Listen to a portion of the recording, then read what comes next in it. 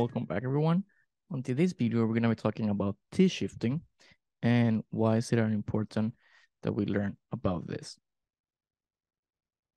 So for t-shifting, if you remember from the s-shifting, it's something pretty similar.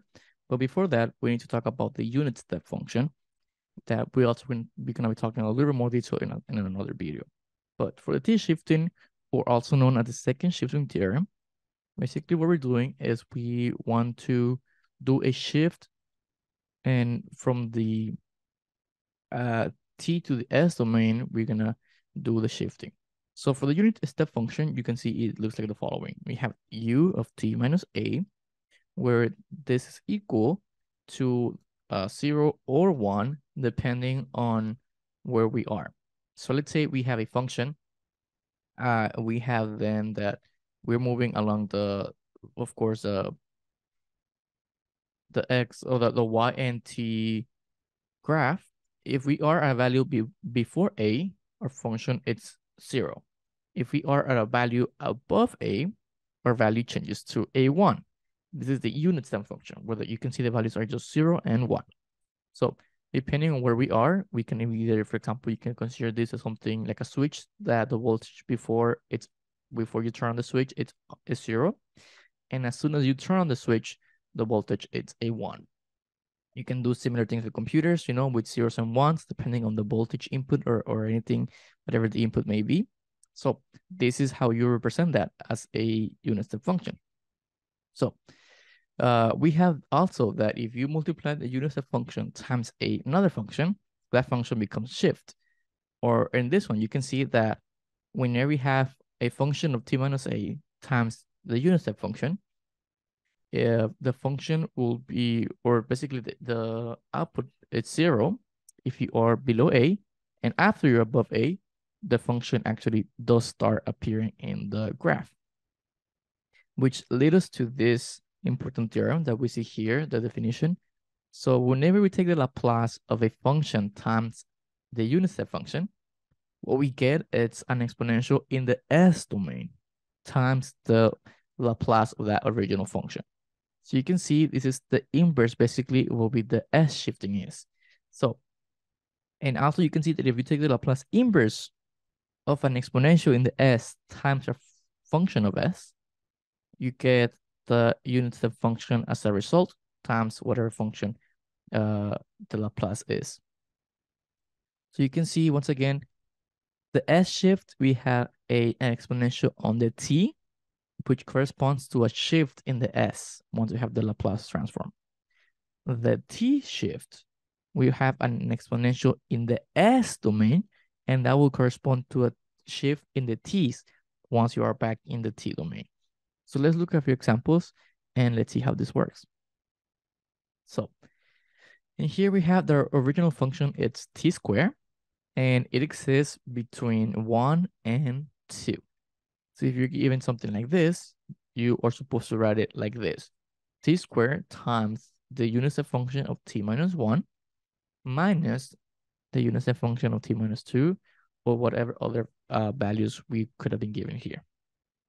So after this, we're multiplying. So we distribute the t squared. So we're going to get t squared times u of t minus 1 minus t squared times u of t minus 2. So this is where we apply the t-shift theorem. So once again, you can see a function times a unit step function.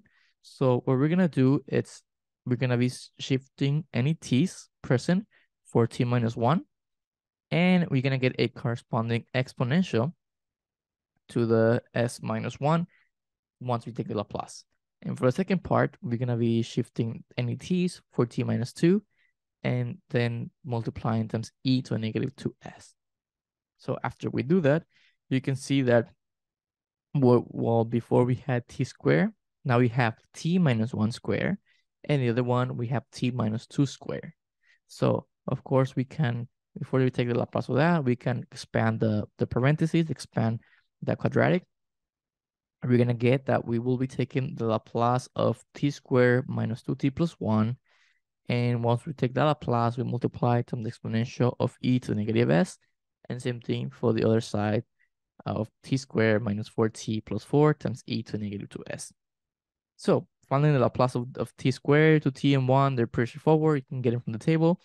The Laplace of t squared, that's just 2 factorial over s cubed.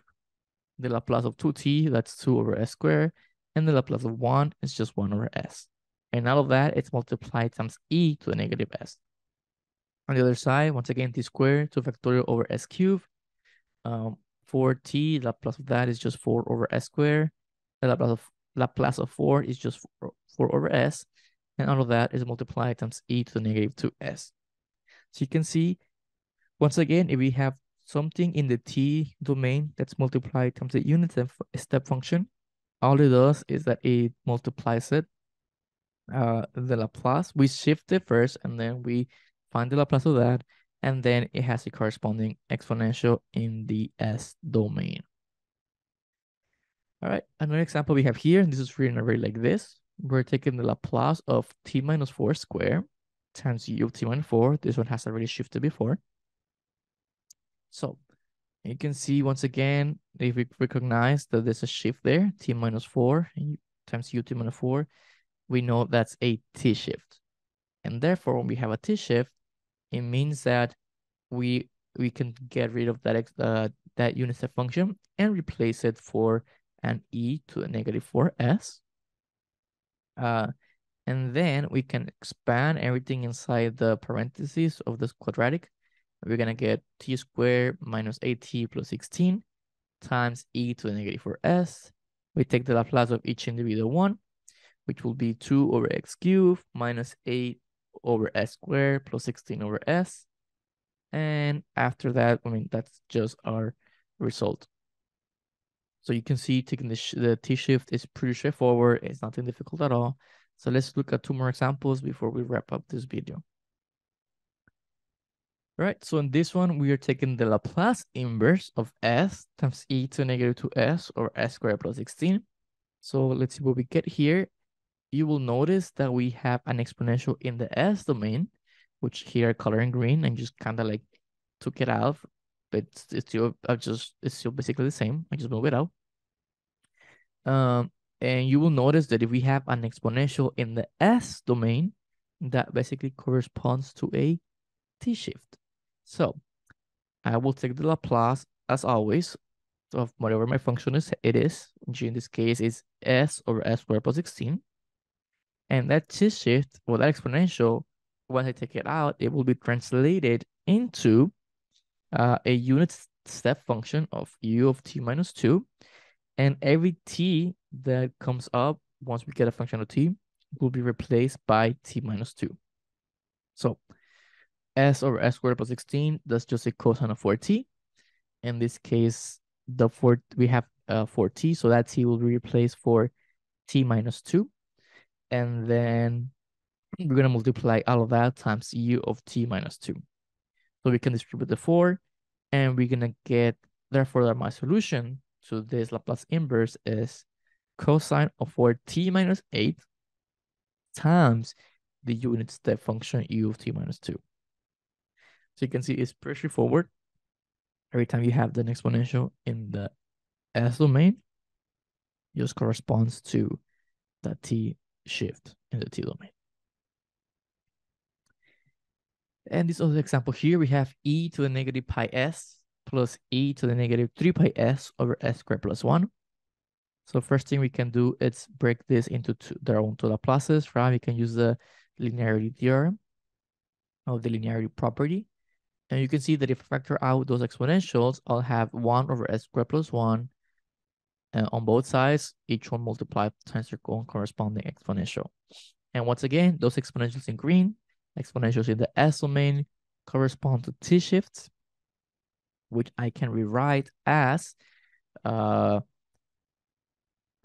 unit step function. So in the first one, we have u of t minus pi, where t will be replaced for t minus pi.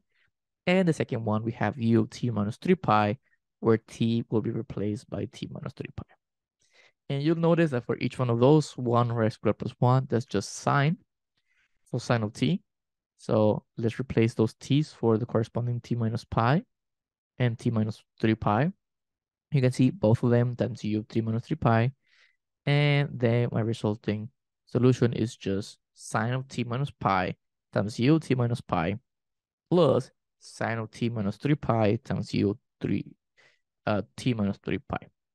And that is the solution to this problem. So we'll see more about the t-shift in later videos where we're going to be solving differential equations with the unit step function and the direct delta function. But we'll cover those topics in a different video. So that's it for now. And as always, good luck.